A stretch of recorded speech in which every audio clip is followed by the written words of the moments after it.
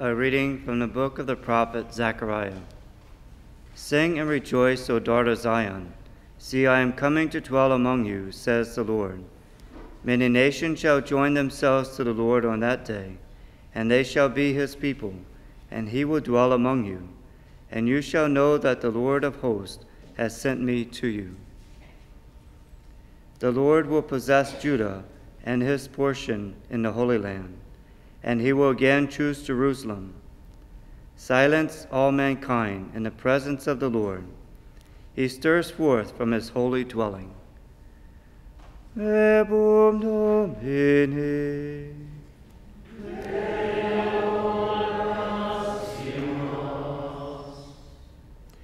The Almighty has done great things for me, and holy is his name. The Almighty has done great things for me, and holy is his name. My soul proclaims the greatness of the Lord. My spirit rejoices in God, my Savior. The Almighty has done great things for me, and holy is his name. For he has looked upon his lowly servant. From this day all generations will call me blessed. The Almighty has done great things for me, and holy is his name. The Almighty has done great things for me, and holy is his name. He has mercy on those who fear him in every generation. He has shown the strength of his arm. He has scattered the proud in their conceit.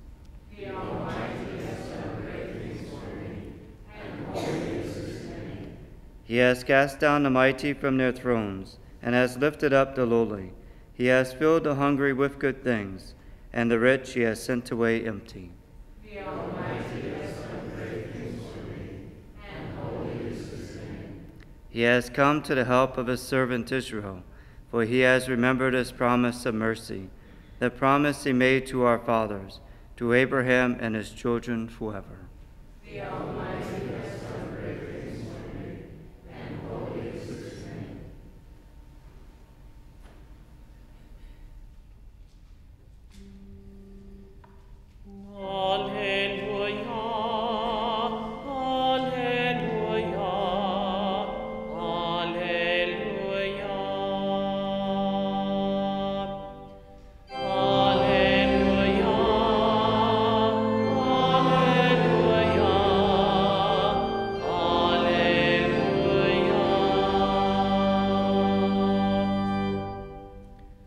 Blessed are they who hear the word of God and observe it. Alleluia, alleluia, alleluia.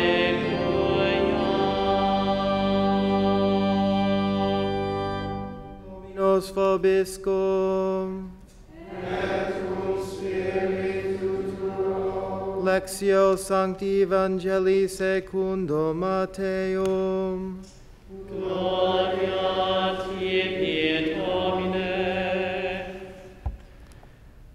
While Jesus was speaking to the crowds, his mother and his brothers appeared outside, wishing to speak with him. Someone told him, "Your mother and your brothers are standing outside, asking to speak to you." But he said in reply to the one who told him, "Who is my mother? Who are my brothers?" And stretching out his hand toward his disciples, he said, "Here are my mother and my brothers. For whoever does the will of my heavenly Father is my brother and my sister and mother." Verbum Domini. Laus tibi, Christe.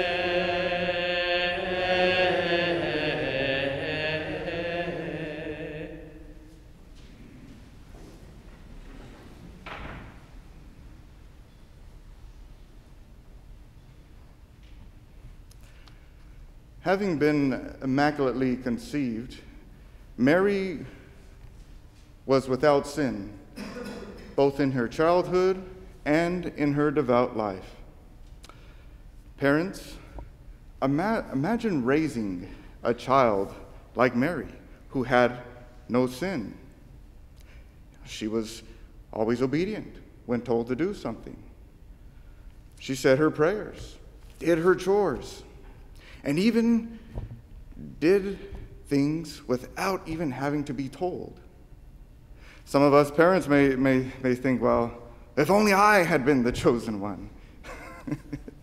But it is often said by many spiritual writers that it takes a saint to live with a saint. And the parents of Mary, Saints Joachim and Anne, would have, of course, had to be saints. Because this child, the Blessed Virgin Mary, would have been perfect in virtue, in obedience, doing everything she was told to do. And, for some, it may have been a little strange to have a child that was just so good, so loving, and just so cooperative. And in fact, after a while, as the child grew, the child would have taught the parents. And this may have been difficult, at first, because the parents would have had to be perfect around her.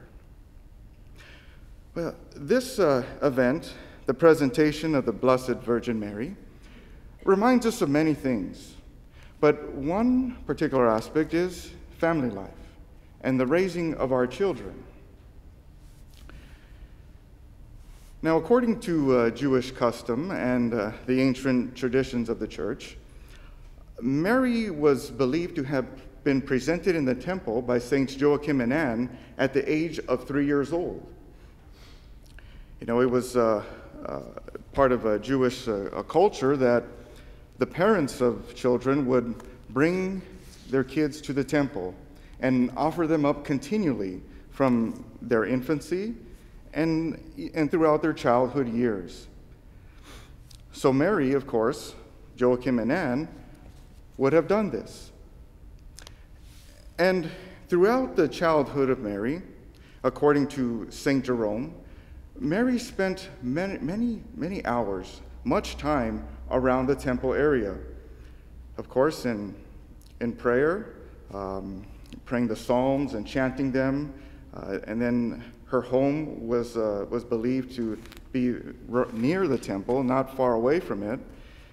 And so, just like any child, she would have done manual labor and, things around the house, and then various works of charity. So we are, again, reminded today about raising our children. These times are difficult times because we see so much corruption in the world and so much evil that it could seem almost impossible to raise a child. And then there are some children who only have one parent.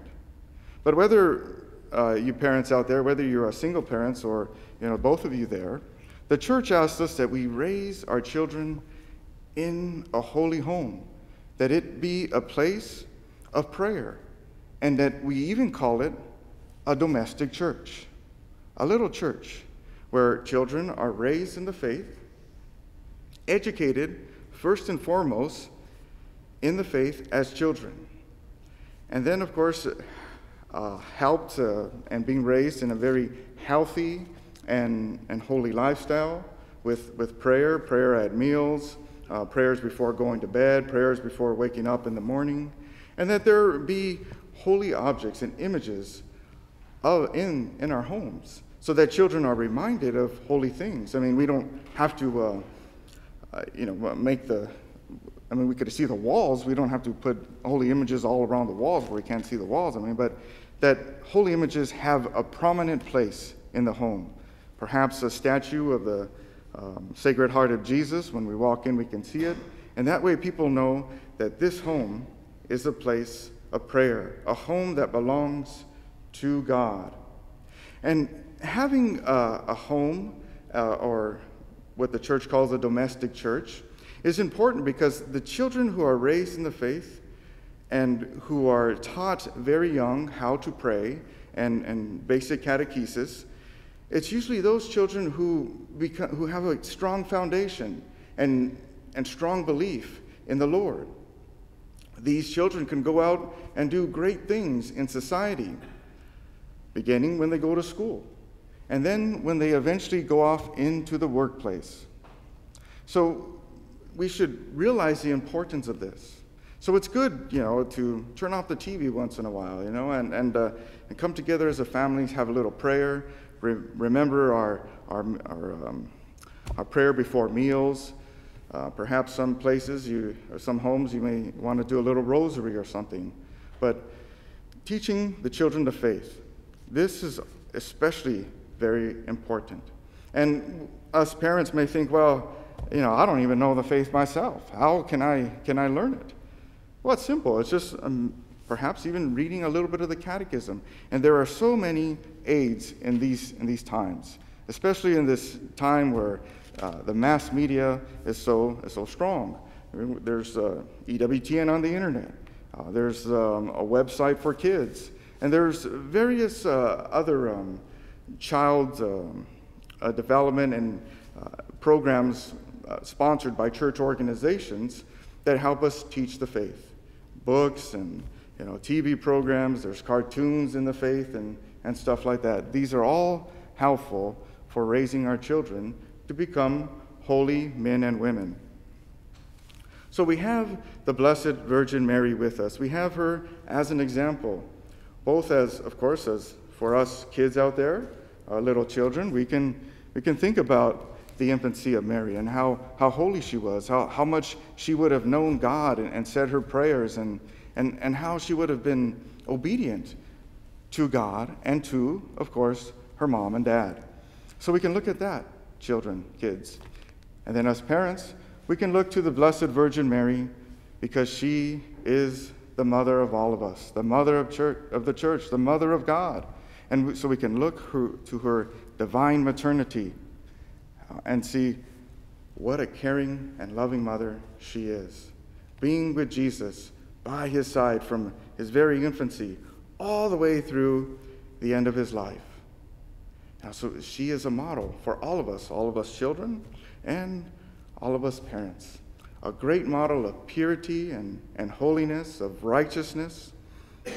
So today we can go to the Blessed Virgin Mary so that she can intercede for us, pray for us, and assist us before the throne of God. And especially if we're having troubles, raising our children, or perhaps the kids that have been in trouble, go to Mary, give it to Mary, and entrust your prayers to her. God bless you. Thank you.